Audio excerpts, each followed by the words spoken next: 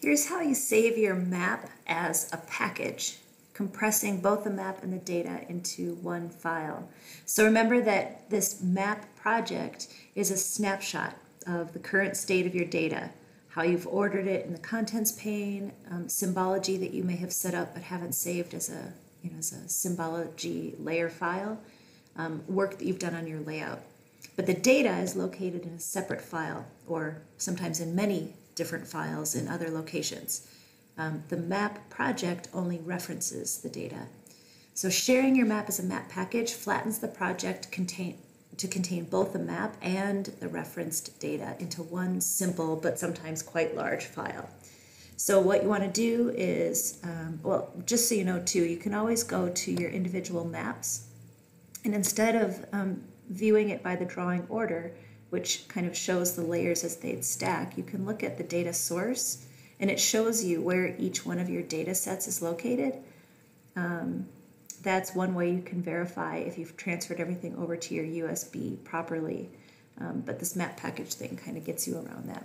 It does create, versions of your data. So, you might end up kind of storing lots of large files instead of just managing your data carefully. But this is a pretty surefire way of sharing.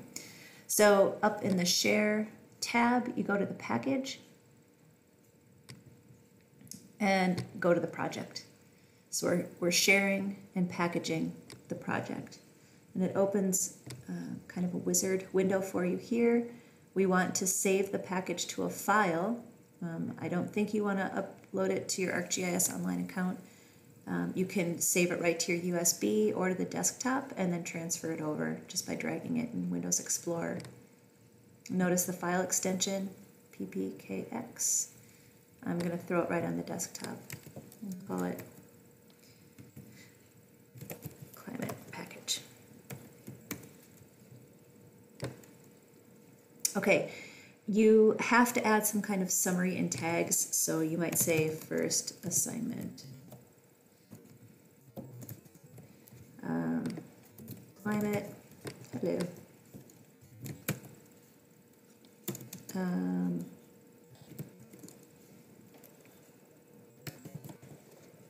And then you need to analyze. Analyze checks to make sure there aren't any issues with saving it as a package. You should come back with no warnings found. Then the packaging button activates. Just hit package. It's going to prompt you to save because I just added tags and a summary. So I've technically changed the project now. And it packages. Depending on how much you have going on in your map, this can take minutes. Once it's done, you'll see that you have just one simple file. Okay, that's finally done running, and no lie, it took about 4.5 minutes, maybe more. So this was a huge map. Successfully created the project.